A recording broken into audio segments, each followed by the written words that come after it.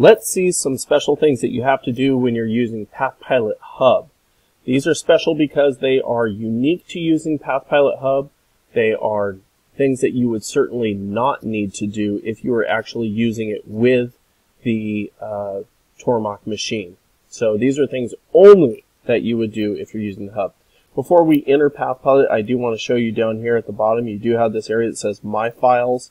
And this is where you can upload a file, say some sort of G-code that you have generated in Fusion 360. You've designed a new part and you want to see how it runs through the PathPilot software. You can upload it here. This is also where you can access your files that you have saved earlier, and maybe you can put that on a flash drive and then run them on the mill. So it allows you to design on PathPilot HUB things that you could run on the Tormach mills. Let's go ahead and enter PathPilot here. You need to click Connect, and the next thing that it does is it asks us to agree to their terms. Of course, we want to do that. And one more time, 770M plus. Yeah, let's see. Sometimes that takes a while to load here and there. That just took a while, and I edited that relatively long way out. I'm going to be clicking Reset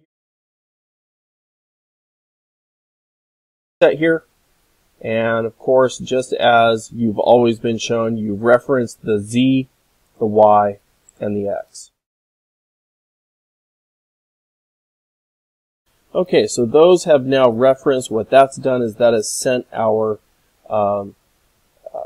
mill table and the spindle head itself to one of their limit switches on each axis, and it calls that position 0.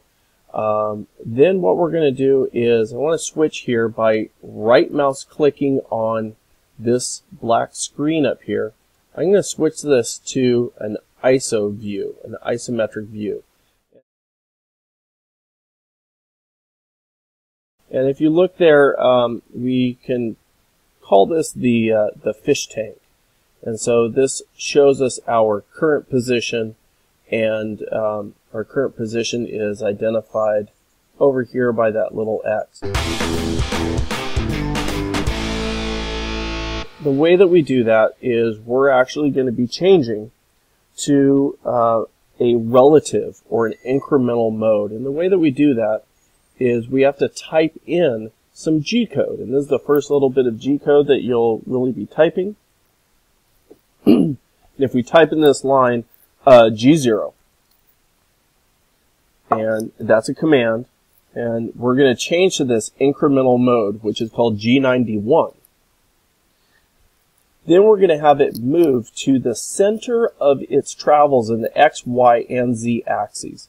So the distance that the machine can move in the X-axis is actually 14 inches. So we're going to say X7, half of 14. We're going to tell it to move to Y, negative 3.75. And we're going to then tell it to go to Z, negative 7.5. Now, you would never ever do this in the using PathPilot on the machine. I don't want you to move it to these coordinates just right out of the gate how we're doing it here. But the reason for this is it needs to go to the center of its build volume, so then we can move around and we can zero everything off of that point. So what we're going to do now is we're going to press Enter, and if you follow along, it showed that it just moved our point to right here in the middle. And so now what we can do is we can say, all right, we're going to now call this position 0. So we're going to say 0 for the Z, 0 for the Y, 0 for the X. And so now it knows its position right here is 0, 0, 0. Now that we have done that move, now we want to get out of this relative mode. We need to G0 one more time.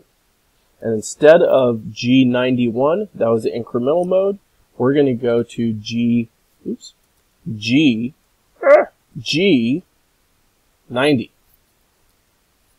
I'm going to press enter. And it didn't look like anything changed, but that just changed us back to G90. If you look down at the bottom, it knows that we are in this absolute mode where it says G90 down here at the bottom. Okay? So the distance mode, you can see it says is absolute. All right. So those are the things that are specific to using PathPilot HUB that we wouldn't be doing if we were using it on the machine. We're going to be including that kind of information in each one of our tutorials that we have coming up.